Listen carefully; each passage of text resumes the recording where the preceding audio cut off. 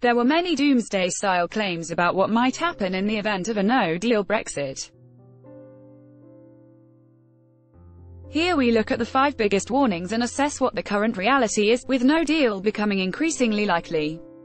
Gridlock at the border. The warning, central to many of the reports of expected shortages, focus on gridlock between Dover and Calais. Kent Council has warned that it is expecting to deal with jams of 10,000 lorries parked or stacked on its roads, while Dover Council claimed a giant, 13-mile temporary lorry park could be in place for years. Fears of gridlock have led fresh food suppliers to warn of fruit and vegetables rotting at the border. The reality, the Department for Transport